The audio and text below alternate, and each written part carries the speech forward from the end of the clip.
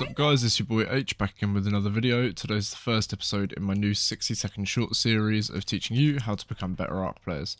In today's video we're going to be looking at the grapple glitch. This is going to make your grappling super fast. So this is a demo of normal speed grappling. It's pretty slow, pretty useless. What you're going to need is a crossbow and a grapple. You're going to grapple the floor, reel out using right click or whatever it is on your controller. Cut the grapple, still holding that right click, and grapple again. Then when you let go of right click or reel out, you're going to ping straight towards it. This is going to be really useful for rocket running walls that you just can't make it to on foot, but you have line of sight of to grapple. So one more time, grapple the floor or any other object. This is just showing you it can be done while moving. You're still holding reel out, grapple in again, and then let go of right stick. Like and subscribe if you enjoyed guys, and let me know down in the comments what else you want to learn how to do. Peace.